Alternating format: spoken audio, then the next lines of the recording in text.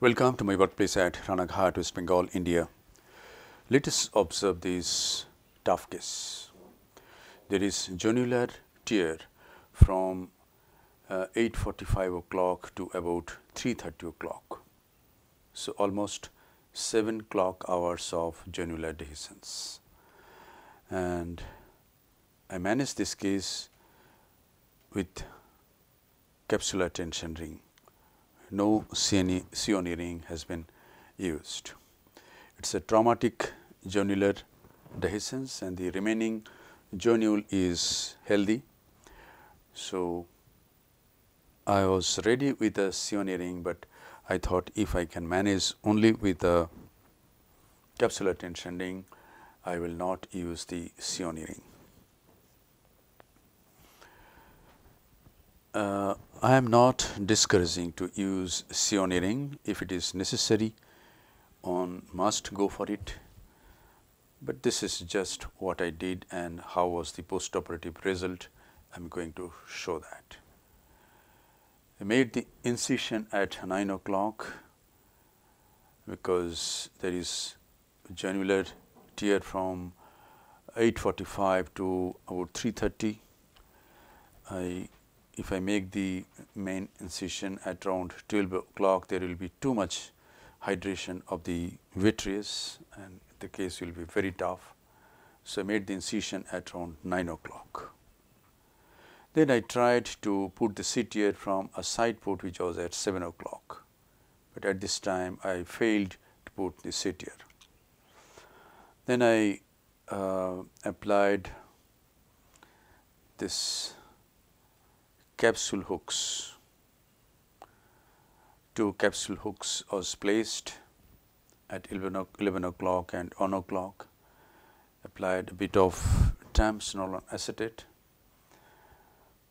and I pre-chopped the nucleus. It was just an attempt, it did not happen. So, it is a long surgery. I cannot show all the steps. Surgery was long on. It took about 40 minutes to complete the surgery, and I am editing it to about 12 minutes. Important steps. Why this triamcinolone acetate? Because it will stain the vitreous strands, and if I hold the vitreous strands, I will see that I am pulling the vitreous strands.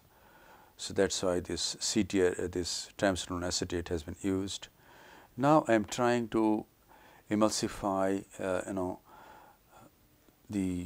am trying to remove some portion of the nucleus, but I cannot hold the lens matter. The lens matter is getting eaten up. So, I pre-chopped and it was a partial crack, and now there is some chemosis of the conjunctiva. So, I take a needle and make 2 punctures on the conjunctiva and the chemosis will gradually decrease.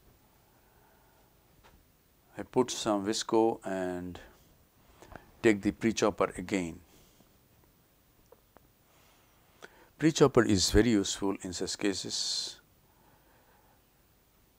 and if we can make a free piece, it becomes very useful. Yes, I have been able to pre-chop, and this portion I could not crack, but still one piece has become free, and the free piece is placed at 6 o'clock, which is the most zonule is strongest there, the middle part of the attached zonule. Now, I take the phaco handpiece and try to remove one piece. My plan is to get some space so that I can put a CTR. Yes, I could remove this piece. Now, I could hold this piece and I am able to, yes, I could remove a piece and then the whole thing is coming out, but I notice that the bag is collapsing from 3 o'clock. from 2 o'clock, and there is a huge gap now. So, I take out, I do not try to remove this portion of the nucleus. If I remove this, the bag will be empty and it will totally collapse. So, I take the CTR now, and the CTR, the leading end goes into the bag, and gradually I place the CTR and see how nicely the bag is getting distended and the bag is taking its original shape.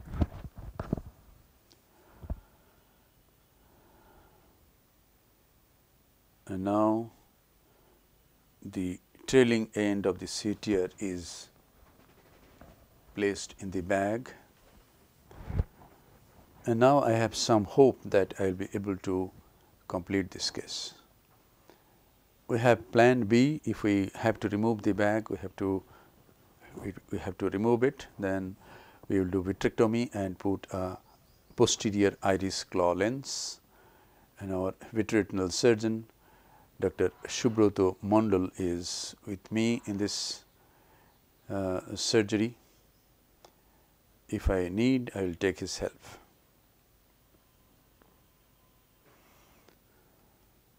So, by this time the nucleus has been removed and there is some cortex remaining. I am trying to remove this cortex. Nowadays, I try to remove most of the cortex by the handpiece itself, and it is becoming the skill is getting developed, and most of the cases I can complete removal of cortex by the handpiece itself. And if I happen to catch the capsule, immediately I can stop and use reflux and release it. A PC rent has not occurred in the last 6 months. When I tried this initially, 1 or 2 cases I caught PC and there was some rent, but after that now I know how to use the handpiece for a removal of the cortex. Now, I use visco and distend the bag, and I get ready to implant an intraocular lens. The bag looks fine, there is no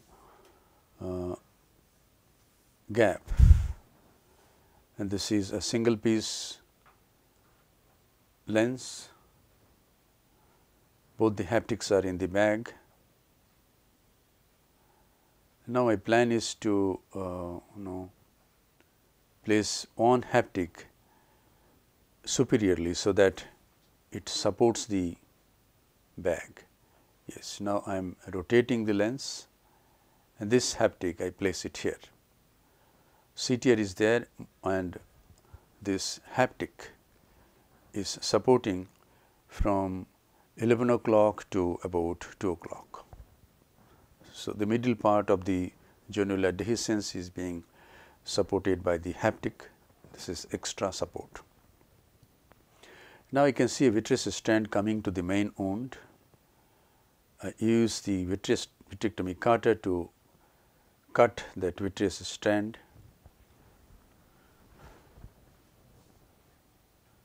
And I find that this capsular tension ring is to be removed now.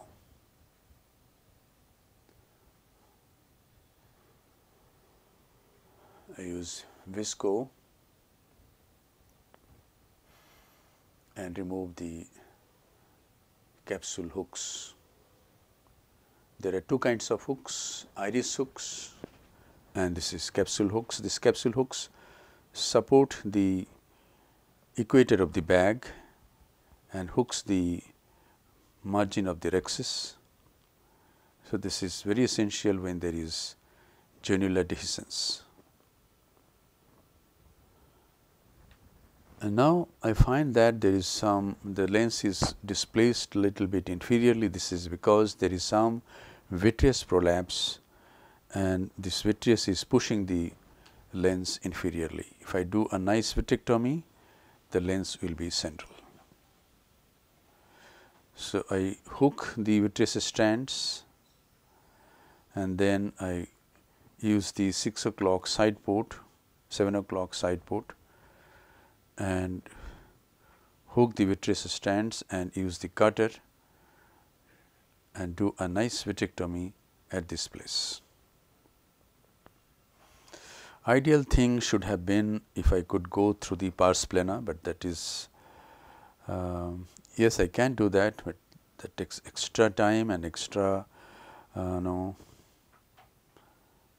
dissection of tissue. I have to go. So, by this time what I have done is I have injected an air bubble, used pilocarpine so that the pupil constricts a bit, and then I did some more vitrectomy and ensured that there is no vitreous strands hooking the iris and going to some wound. If any vitreous strand hooks the pupillary border, the margin of the iris, and goes to some wound, there is peaking of iris and looks very bad, and there is a constant traction of the vitreous base in those cases. So, we should avoid that and we should do a nice vitrectomy. At this time, see how beautifully the lens is centered, and I do not think I did something wrong not putting a cionering. And see the post-op pictures. Next day after 24 hours, cornea is crystal clear and the antechamber is very quiet, intraocular pressure is only 14 millimeter of mercury. I can see a suture there at the main wound. The patient is very happy and I am more happy than the patient. Thank you very much for your attention. Hope this video will help you in developing your surgical skills. Be a great surgeon and serve your patients with love, respect, empathy and great surgical competence.